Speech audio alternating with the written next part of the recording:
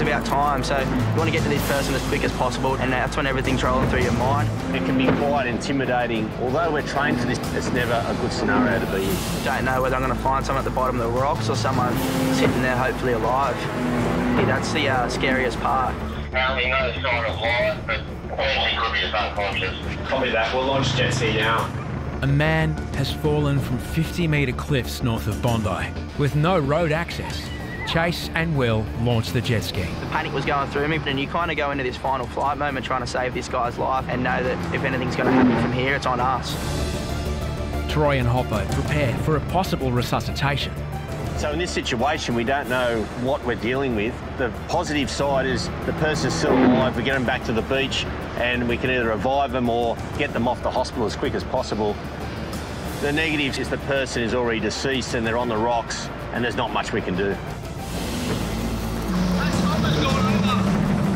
Everything's about time, so you want to get to this person as quick as possible, and that's when everything's rolling through your mind. I just don't know whether I'm going to find someone at the bottom of the rocks or someone sitting there hopefully alive. Yeah, that's the scariest part.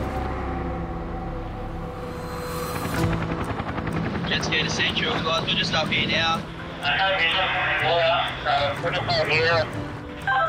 Copy that. That's all the police are asking. They just want you in the area.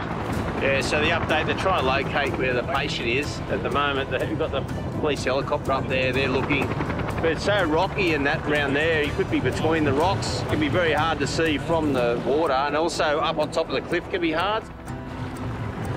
Such dangerous conditions because it's so choppy and there's so much going on. Trying to evaluate what's safest for us and what's safest for this person. Pol Air finally spots the fallen man. Right in behind that rock there, to the left.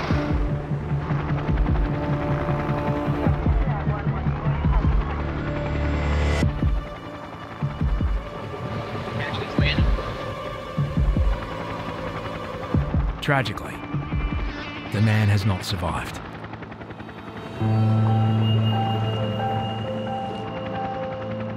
If anything, they'll winch the guy up. If it was in the water, we would have brought him back. So probably a police rescue retrieval now. Yes, Chase, the police have just said you can come back and you're not required anymore. Pol Air is going to reach out.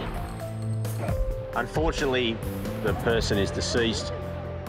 The police now will take over. There's not much more we can do as lifeguards. It's never the best feeling when you get to come back to shore and know that someone's lost their lives, so it just feels helpless. It's the worst case scenario. You just wish someone saw it earlier or was able to help. This person's life is now in my hands. If I get there quick, they've got every chance of surviving. Come this way, Cliff.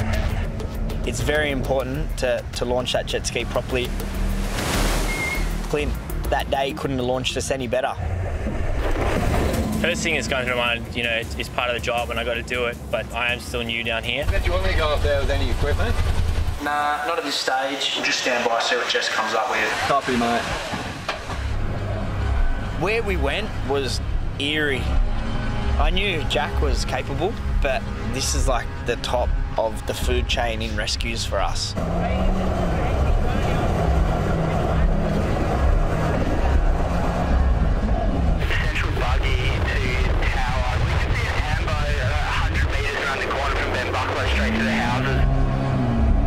We could see everyone on the cliff, and I was like, this isn't good. Hey, now we've located the police, we can't see the body. Yeah, mate, I've got a number of the informants, so just stand by, I'll give them a call. And then all of a sudden... Hey,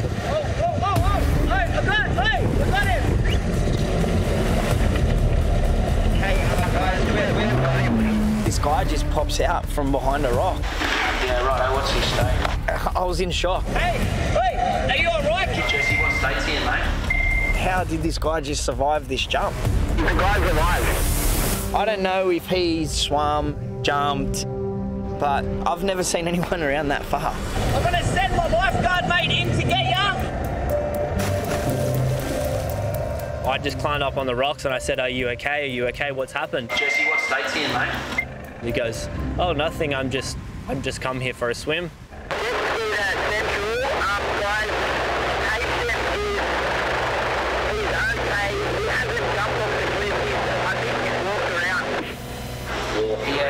mate. This bloke had just walked around the rocks. It was obviously a huge relief.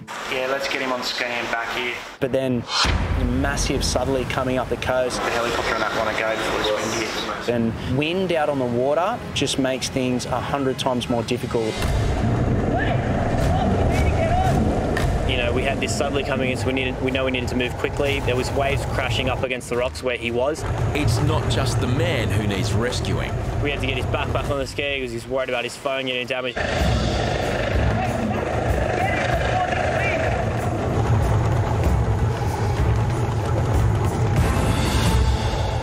I knew the southerly was coming, but this guy thought he was totally fine and he was just going to walk back. So he's refusing to get on the jet ski. It was just... Jesse moves the jet ski even closer.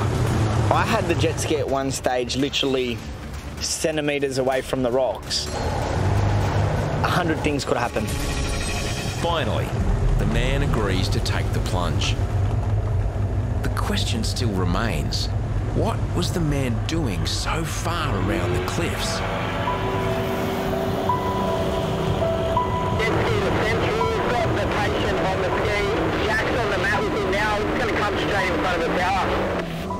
Copy, Jesse. We'll be waiting for you. Philip Pappas, originally from Greece, is bewildered by the fuss. Someone think you jump off the cliff.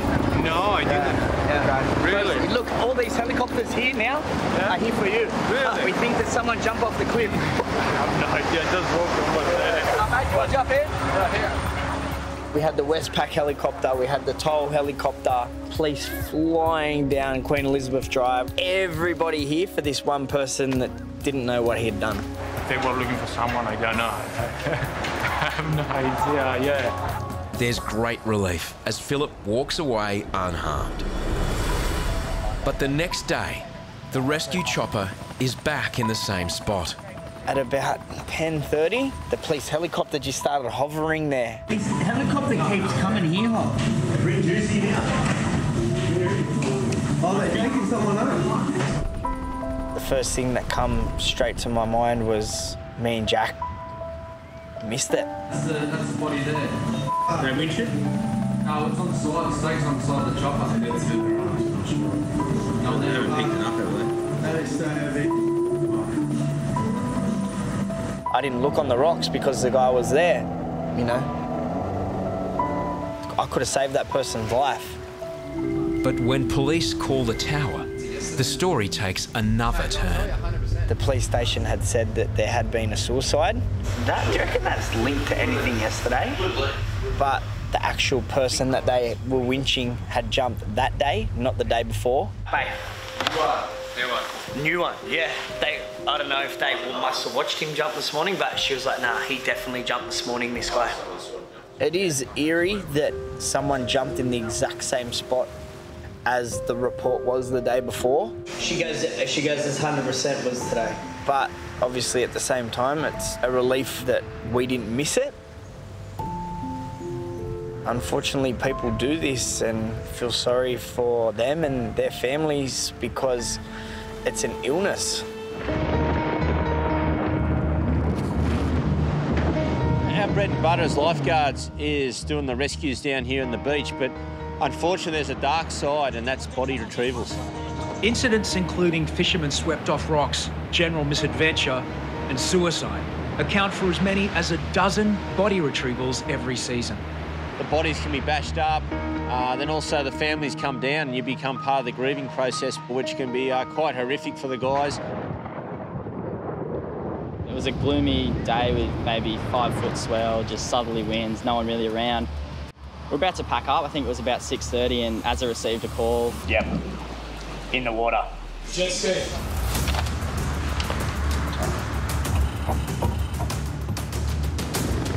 I think the initial call was that there was a body possibly on the rocks, possibly in the water. We didn't really know at that stage. Whenever someone's, still hanging on by a thread, we want to try and get there as quick as we can.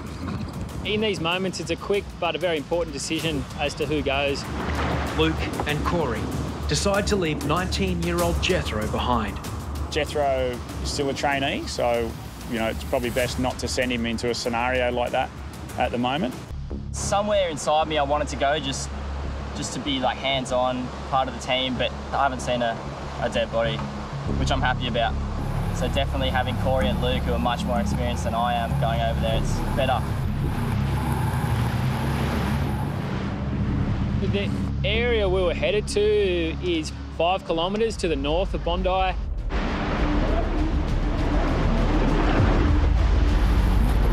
It is very spooky. It's just these cliffs that have to be 30 metres. The water's dark.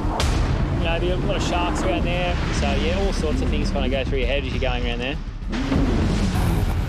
After 20 minutes battling the tough conditions, lifeguards close in on the location. We saw the chopper fly overhead and we got, you know, a kilometre or so away and we could see somebody winching down.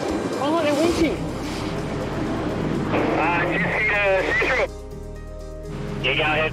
Mate, can you ring 13 sir? Mate, I think they're winching down at this person already.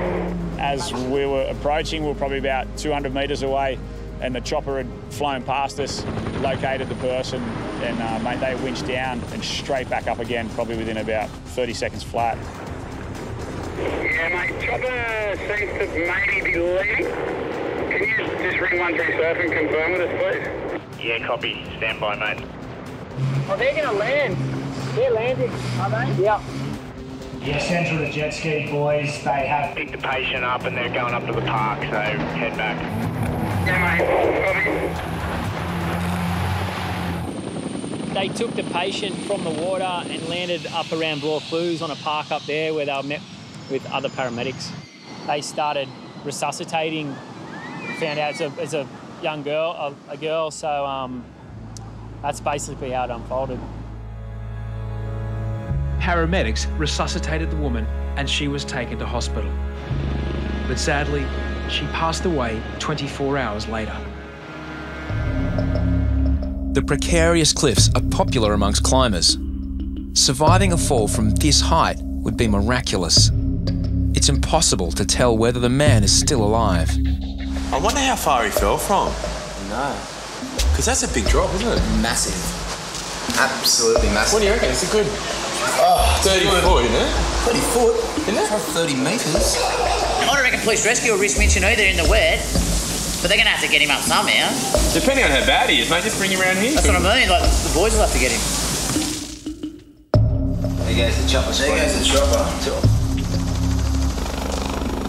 A rescue chopper with paramedics aboard joins lifeguards and police. At this stage, we have a seriously injured male who has fallen from the top level of Bondi Golf Course. He's not in a real good way.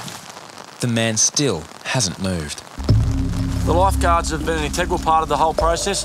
They are actually in the water. They've been making assessments of the patient as the process has gone through, and they've been communicating what they've seen and what their experience is through to us, through the police and through the Westpac's crew. An approach from the water is deemed too risky. A paramedic is winched down to the accident victim. He's alive, but it's still unclear exactly what happened to him. So we'll just have to wait and see the wash-up, what really happened. Finally, he's on a spinal board, then safely winched into the rescue chopper. You know what, I was riding down here today and the first thing I thought, beautiful, easy day, and then as soon as I thought that, straight away I thought, hang on, no way in the world, something's going down for sure.